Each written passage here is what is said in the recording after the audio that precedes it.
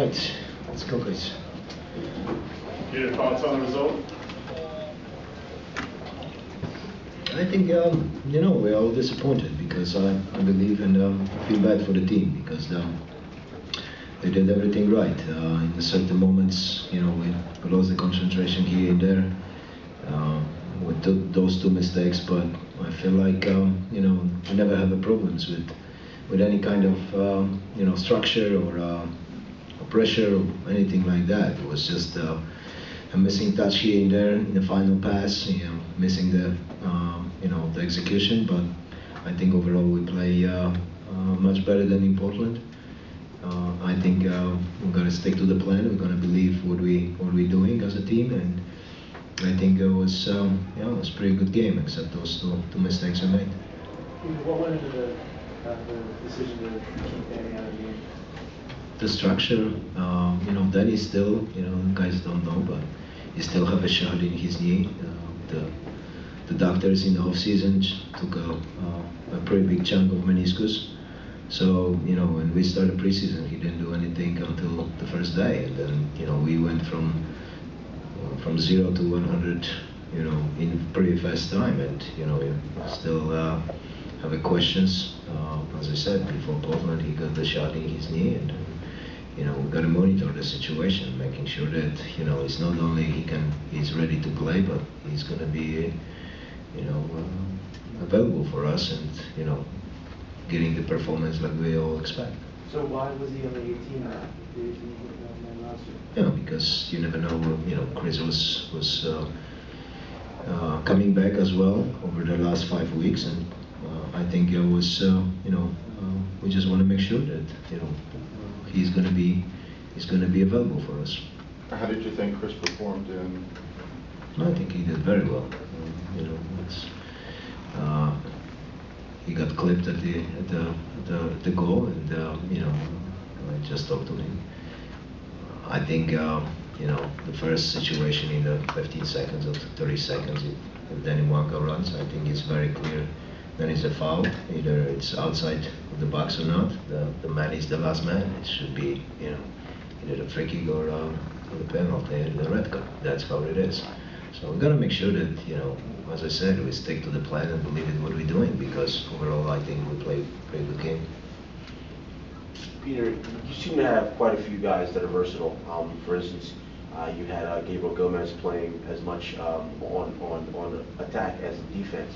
Are you using a lot of these guys kind of as a hybrid to push forward and to drop back? It seems like a lot of guys were kind of playing all over the pitch today.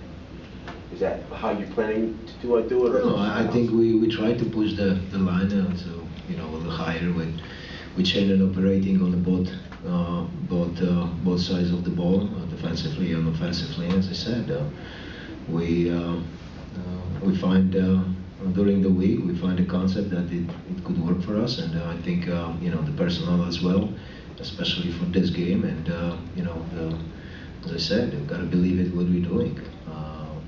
With the structure, I don't think there was any kind of problems. We're very good on the both sides of the ball. It's just unfortunate mistakes we made, and unfortunate this way this happened, those two goals. As I said, I have a feeling during the whole 90 minutes, and the Colorado was never in play, and then all of a sudden we got those two goals. We need to do better, yes, but I think we need to put a little bit more energy into the and more pressure when we're playing at home. I think we dropped too many guys in the midfield, and we're shrinking the field. Also, we shrink the field to a little bit too close. I think we need to open the wings a little bit more, and use it for Leo, because he's very dangerous, as he shows in the game, that he can put these things away if he has a service. So we need to do better on this. But overall, I don't think we have problems with the structure and the play as well. Do you get the sense Zach is going to beat himself up over some of the mistakes?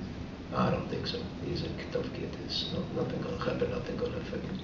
On the second goal, did Chris kind of misjudge maybe how quick Cassio was? It looked like. It looks like, but I just talked to him. As I said before, he got clipped, and then the Carlos tried to manage both guys running forward. So he moved inside and moved outside and tried to prevent it. So, as I said, I don't think the guy just was looking for a corner this way or another. He just closed his eyes and took a shot and went over there, next to the bar. So it's as I said, that those mistakes we still need to clean up and then make sure that we're gonna stay, regardless of the results, we're gonna stay together. As I said in Portland, we cannot put ourselves in the situation that we're making one mistake and then we're not giving ourselves a chance to tie the game and then win the game. So as I said, those things can happen.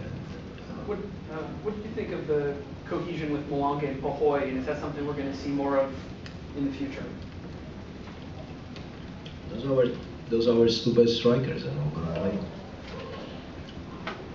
I think the combination in the first half, especially, was very good. They, more they play together, they will more understand each other. As I said, those things will not change. It looked like Danny in the second half wasn't as active. Do you feel that way? Not really. I think, because we didn't stretch the field wide, we didn't create any kind of channels that he runs in the first half. I think that's the part that we need to recognize and go and talk about it and then make sure that we will stretch the field. We need to play faster. It's we still have some of these guys coming in and then they have 6-7 touches on the ball. We gotta spread the ball. We gotta spread the teams and make sure that we have a double wings. We can put the ball inside and we stretch the field like we did by scoring the goal. I think that's the concept that we will continue to work on. Peter, when you have changes and you're doing so, how do you make sure that this doesn't start snowballing and these guys don't? As I said to all of you, stability is the one key word to all this stuff, and being young as we are, and I think the guys need to know where they stand. They need to know what's going to happen next week. I think the stability is the key to everything we're doing and believing in the way we're playing. All right. Okay, thank you.